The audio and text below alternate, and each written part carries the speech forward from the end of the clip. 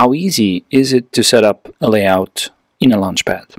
Well, layouts add better UX options for mobility and desktop. It's quite easy to customize and brand any layout and Launchpad that you might want to. It's codeless and anyone can do it. You can set up your corporate color schema and use it automatically. You can see the live preview of your changes live. No CSS or coding knowledge is ever needed. So let's start by going to the cockpit and open the media library. Here we're going to add some resources. Basically some images that we collected from an example. The example we chose was the Ferrari website. So we're going to Ferrari website and we collected some images and logos. We upload them into the platform and there they are inside a folder. Now let's go and create a Launchpad. You can see all multiple layouts that you can have in one single place.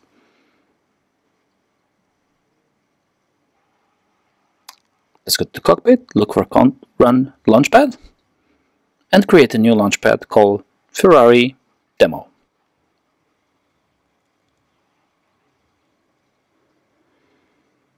Add some description, and create Launchpad. The Launchpad is now created, although it's empty. So let's go into our layouts. Create a new layout, give it a name, and a description.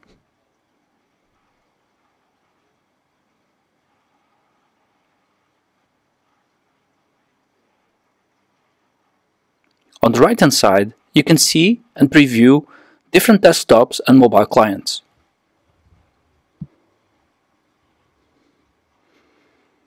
So that the changes that you do on the left hand side are immediately visible. So we start with a plain Launchpad. Before that, let's create some color schemas. You can create up to 10 different customized color schemas. So let's give it a name. And let's pick some colors. For that purpose, let's go into the Ferrari website.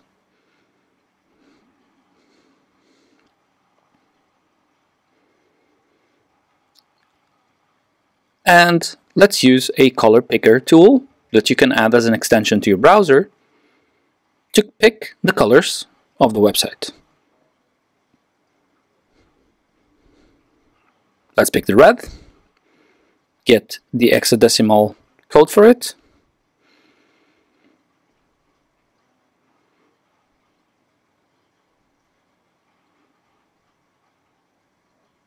add it to the color set. There goes the Ferrari red. Let's find what other colors do they use. Let's just confirm that the black they use is really the black color. And yes, it is.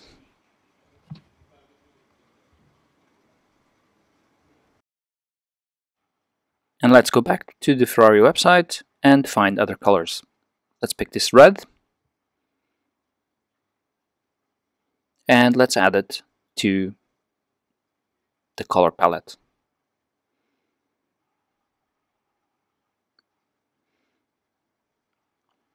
We should find as well the gray and the yellow.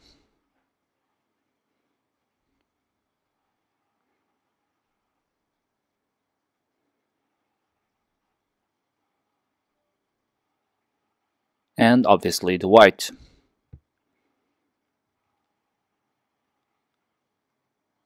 Let's find the yellow now.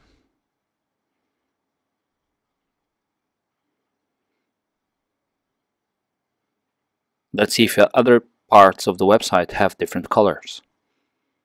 Usually this should be not more than 4 or 5 different colors. Sometimes companies use color variations. That can be automatically also calculated, as we call it, shading.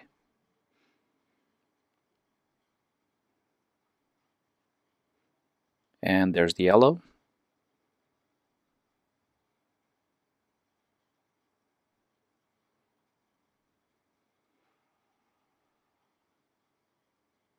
And let's go back and add it. That should be enough for now. Let's save it. And let's go back to the layout. On the top right hand side, you can see if you already have something that you are on edit mode. Now you can see on the color schema the layout. I choose the color schema for Ferrari and automatically pre-populated the website, the Launchpad, with the color schema. You can always pick individual colors at any given point. And in this case, you should do so. That background is way too red. Here's a color variation, not what we're looking for. So white will do. Let's add now some pictures to the background. So this is divided into 3 different places, 3 different tabs. Now I'm adding a picture to the background, and as you can see there on top you have common, desktop and mobile. What this means is that you have different properties when you're running on desktop and properties when you're running on mobile. The process of creating your own layout should not take more than a few minutes, since you can exactly see the end result while you're doing it. So it's very easy to see what will be the outcome. So in this case, I added the picture to the back. I'm trying to the red there on top to see how it looks. So you have on the top menu, you have different logos, and you're going to have logos for desktop and logos for mobile. Logos for desktop, they can be wider, although they have a limitation of the height.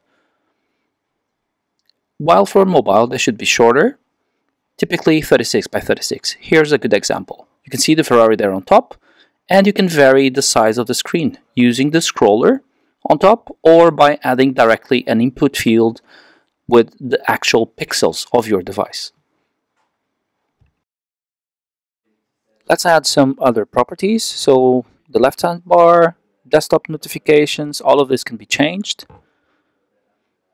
And it's quite easy to see the outcome. The best is for you to pick a already existing Launchpad, not necessarily the one you just created, one that has tiles, one that has notifications, and practice. Open apps, see how it looks, add notifications, etc. It's quite easy to see the results as you are changing the properties. It's very straightforward, so let's use here something. Let's see the right bar, sidebar, left sidebar, it's where you open the applications. Let's see the common, and let's see what are the other properties. Let's now choose a different Launchpad and simulate. Let's pick one from mobile. Maybe this one. No, let's go up and this one. This should have some applications, and you can see immediately the tile groups being generated and the applications. The tile groups are not changed by your layout. The layout of the tile groups will be changed directly on each one of the tiles or on the tile group, but we'll get to that in a moment. So let's see how it looks. Well, it looks pretty nice. Let's now go to our Launchpad and add the layout that we just created to the Launchpad. How do you do that? On the Launchpad, you'll go in edit mode, same thing on the mobile client, and then you have ability to add multiple layouts. Why multiple layouts? The one on top will be the default layout that will show up to the end user. Although you can add multiple layouts, and the multiple layouts will be able to be chosen by the end user directly, and that choice will be kept on their device, either being a mobile client or a desktop. So let's add some tile groups just to add content to it.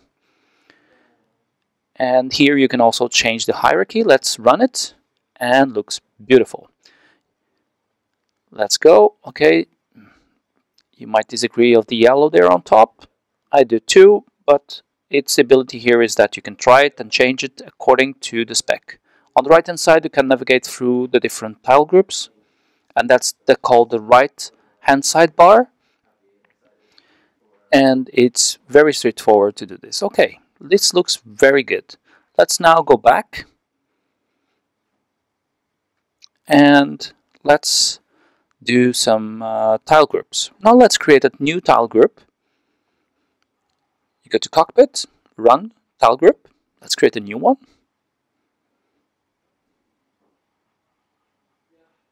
And on this tile group, you will find layouts.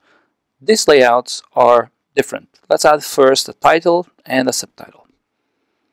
The layouts on the tiles give most of the properties that you find on the tile group, not on the underlying tiles. Now let's go to the layout. See, you have different types of tile cards. You can also choose directly from the color set that you had created before.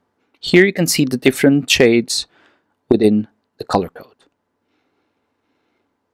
So you have the primary color, and then you have shades of the primary color. And you can enable shade calculation. This will calculate the gradient of your primary color over the tiles. Then you can have some properties. Enable horizontal scrolling, full screen, and then you have the different tile group headers. Here you have colors and you have images. So if you use a transparent image, a PNG, you can combine that with a background color. Let's try just that. So we uploaded this one. It's pretty big. Let's see how it looks. You can say that you want to fixate the desktop background image to the right edge so that the tile group description and title will show up on the left hand side. This will give a nice looking overlaying header. Let's add a picture. I want it in white as a background, and the title color, you can pick also different title colors. Black might suit it. Let's give it a try.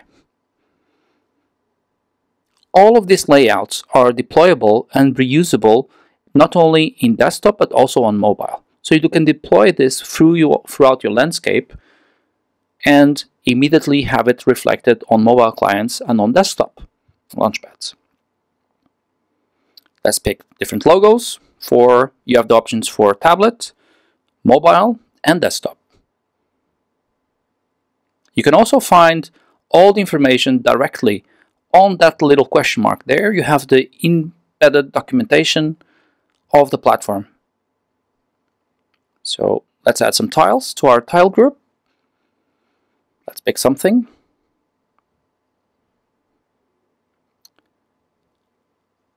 Let's add a few more. Maybe not human capital. Let's try something else. Let's try, let's see. Let's try something that I have created. So some Explorer tiles, that's fine. That'll be good for now. Save. Go back to the Launchpad and now add the tile group that we have just created. And there it is. Add it and let's drag it to the top. I want to be the default one. Save. Let's run the Launchpad. And there it is. As we can expect, the image is too big and the background is white, so it gives a huge banner on top. We don't want that. Let's fix it. Let's go back to the layout and do a couple of changes.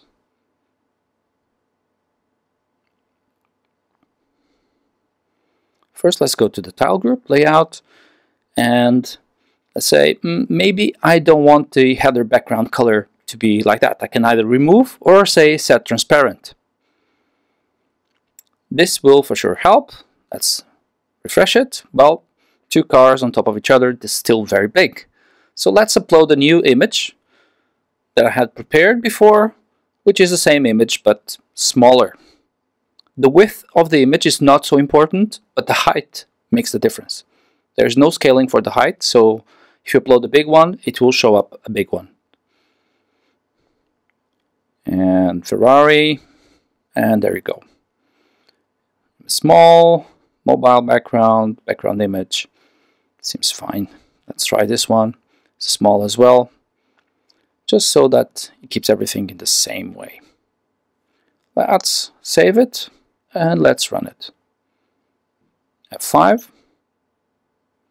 And as you can see, top right hand side you have the image, you have the different tiles that you add to it with the scaling of the color, of the primary color of the tile group that came from the color palette. So everything is connected. So if you change the color on your color palette, that will be automatically propagated everywhere else.